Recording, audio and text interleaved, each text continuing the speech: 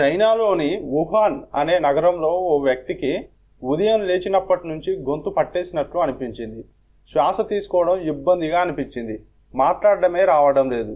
గొంతంతా మండుతోంది. తలకాయ తిరుగుతున్నట్లు అనిపించింది. ఆయన దగ్గరలో ఉన్న చిన్న హాస్పిటల్కి వెళ్ళారు. ఏదైనా ఒక మాత్ర ఇవ్వండి, వేసుకుని పడుకుంటే పోతుందని డాక్టర్ను అడిగాడు. తేరిపార చూశాక ఏమైందో అసలు అర్థం కాలేదు. ఆయన పెద్ద హాస్పిటల్కి వెళ్ళమని రిఫర్ చేశాడు. అక్కడికి వెళ్ళాక డాక్టర్లు బ్లడ్ శాంపిల్ తీసుకొని పరిశీలించారు. ఆ రిపోర్టు చూసి ఎవ్వరికీ అర్థం కాలేదు. ఆయన ఒంట్లో ఏ రోగం ఉందో అనే విషయం ఎవరు గుర్తించలేకపోయారు. ఆయనకు వైరస్ సోకిందని తెలుస్తోంది, కానీ ఈ వైరస్ కొత్తగా మొట్టమొదటిసారిగా ఈయనకు సోకిందని వాళ్ళు తెలుసుకున్నారు. ఆ వైరస్కు ఇంతవరకు వారి వద్ద వ్యాక్సిన్ లేదు. దాన్ని ఎలా నయం చేయాలో కూడా వారికి తెలియడం లేదు. ఇది కరోనా అనే వైరస్ కుటుంబానికి చెందిన వైరస్. దీనికి నావల్ కరోనా అని పేరు పెట్టారు. దీని కుటుంబానికి చెందిందే సార్స్ అనే వైరస్. సార్స్ అంటే సివియర్ అక్యూట్ రెస్పిరేటరీ సిండ్రోమ్. 2003 సంవత్సరం ఆరంభంలో దీనివల్ల చైనాలో సుమారు 650 మంది చనిపోయారు. ఇది గబ్బిలాల నుంచి వ్యాపించింది. మరోటి MERS, middle east respiratory syndrome. దీన్ని 2012లో సౌదీ అరేబియాలో గుర్తించారు. దీనివల్ల మిడిల్ ఈస్ట్లో 800 మంది చనిపోయారు. ఇది ఒంటెల నుంచి వ్యాప్తి చెందింది. ఇవే కాకుండా నిప్పా, H1N1, ఎబోలా అనే వైరస్ల గురించి చాలా వినే ఉంటాం. కొన్నాళ్ల క్రితం మానవులను బాధించిన వైరస్లు ఇవి. ఈ కుటుంబానికి చెందిన వైరస్లలో ఇప్పటి వరకు 6 వైరస్లను గుర్తించారు. ప్రస్తుతం ఇది 7వది.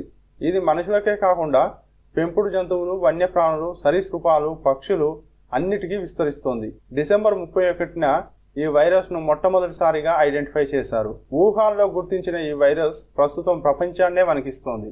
ఈ వైరస్ మనుషుల నుంచి జీవం పోసుకోలేదు. ఇది జంతువుల నుంచి వ్యాప్తి జరిగిందని ఐడెంటిఫై చేశారు. సూర్యుని చుట్టూ ఉండే వలయాన్ని కరోనా అని పిలుస్తాం.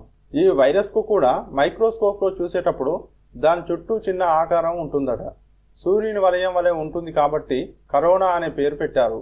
ఈ వైరస్ ఎక్కడి నుంచి వచ్చిందని వుహాన్లో శాస్త్రవేత్తలు పరిశోధనలు చేశారు. ఒక్క వుహాన్లోనే ఈ వైరస్ బారిన పడి ఇప్పటి వరకు 200 మందికి పైగా ఇబ్బందులు పడుతున్నారు. బాధితుల్లో కొందరిని విచారిస్తే కామన్ గా ఉన్న విషయం ఏంటంటే వుహాన్లోని అతిపెద్ద చేపల మార్కెట్.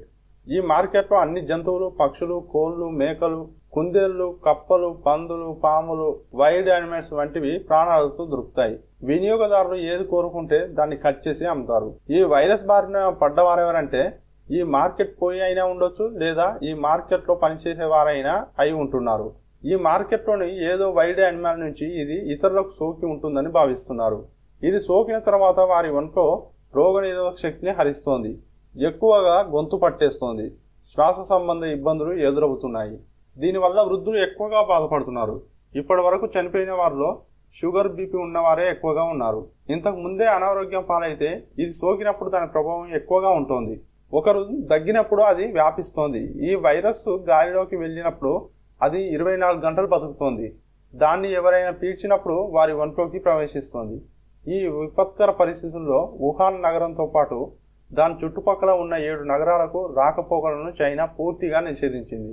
వుహాన్ అనేది పెద్ద నగరం. ఇక్కడ దాదాపు 50 లక్షల మంది నివసిస్తున్నారు. ఈ 7 నగరాలను హౌస్ అరెస్ట్ చేసినట్లుగా ఏ నగరంలో ఉన్నవారు మరో నగరానికి వెళ్లకుండా ఆజ్ఞలు జారీ చేశారు. ఇక ఎయిర్పోర్టుల్లో ఈ వైరస్ ఉన్నవారిని ఐడెంటిఫై చేసేలా దాదాపు అన్ని దేశాల్లో ఏర్పాట్లు చేశారు. ఒంట్లో ఉష్ణోగ్రత గుర్తించేలా కొన్ని మిషన్స్ పెట్టారు. ఉష్ణోగ్రతలో ఏమైనా తేడా ఉంటే వారికి చికిత్స చేస్తున్నారు. అమెరికాకు చెందిన 2 ఈ వైరస్ బారిన పడ్డారు. వారిని విడివిడిగా రూమ్లో ఉంచి వైద్యం చేస్తున్నారు. వారు చైనాలో ఎక్కడెక్కడ తిరిగారు, ఎవరెవరిని కలిశారు వంటి వివరాలు సేకరిస్తున్నారు. ఈ వైరస్ పై ప్రపంచ ఆరోగ్య సంస్థ అత్యవసరంగా సమావేశమైంది. ఇది ఇతర దేశాలకు వ్యాప్తి చెందుతుందా, దీనికి ఎలా వ్యాక్సిన్ కనుగొనాలని చర్చలు చేసింది. ఇప్పటికే దీని బారిన పడి చైనాలో సుమారు 25 మందికి పైగా చనిపోయారు. వివిధ దేశాల్లో ఈ వైరస్ ఆనవాళ్లు గుర్తించారు. అమెరికా, ఇండోనేషియా, థాయిలాండ్ లో వైరస్ బయటపడింది. ఇంకా చాలా దేశాల్లో 1-2 కేసులు గుర్తించారు. ప్రపంచ వ్యాప్తంగా ఎయిర్పోర్టుల్లో ప్రయాణికులు ఈ వైరస్ బారిన పడ్డారా అని పరీక్షిస్తున్నారు. ఈ సమయంలో భారత్ అప్రమత్తమైంది. చైనా నుంచి రాకపోకలు సాగించే వారిపై దృష్టి పెట్టింది. కరోనా వైరస్ హడలెత్తిస్తున్న ఈ సమయంలో జనవరి 26న గణతంత్ర వేడుకలను కూడా చైనాలో భారత రాయబార కార్యాలయం రద్దు చేసింది. ఏది ఏమైనప్పటికీ ఈ వైరస్ కు త్వరగా విరుగుడు కనుగొనాల్సిన అవసరం ఉంది. లేదంటే ప్రపంచమే చాలా నష్టపోవాల్సి వస్తుంది. ఫ్రెండ్స్, ఈ వీడియో మీకు నచ్చితే లైక్ చేయండి, మీ ఫ్రెండ్స్కి షేర్ చేయండి. తప్పకుండా సమాహారం యూట్యూబ్ ఛానల్ని సబ్స్క్రైబ్ చేయండి. Thank you.